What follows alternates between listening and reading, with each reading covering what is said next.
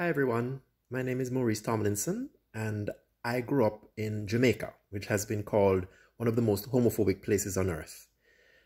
Sadly, many Jamaicans have been killed because of their sexual orientation, and I have received multiple death threats simply because of who I am and who I love.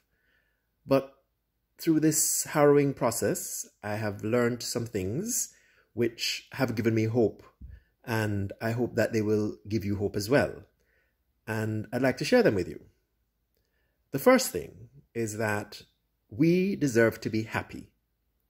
We deserve joy. As human beings, no one has the right to deny us all the pleasures that are available to everybody else.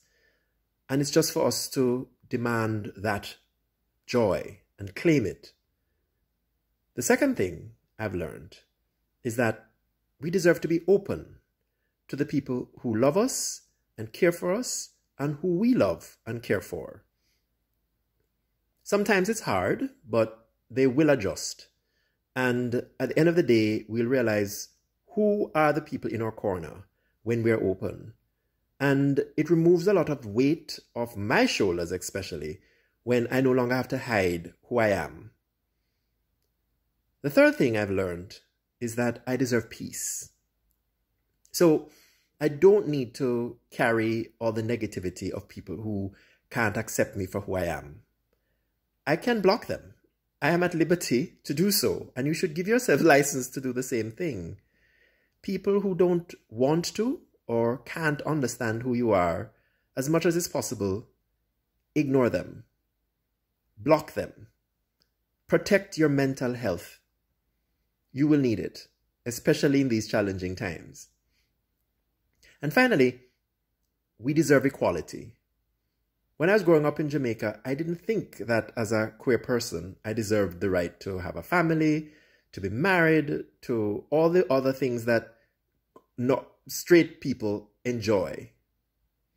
But since I've launched my cases challenging anti-sodomy laws and the ban on same-sex marriage, I've been surprised at how many persons have vocalized that they believe that queer people deserve to be treated equally in our society, even in Jamaica.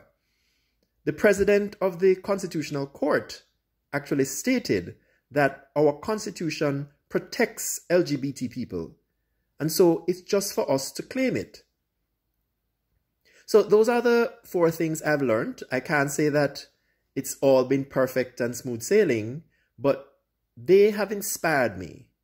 And I know that I am entitled to happiness. I have the right to be open. I deserve peace. And yes, I must be treated equally. And this inspires my work. And I hope it will inspire you as well.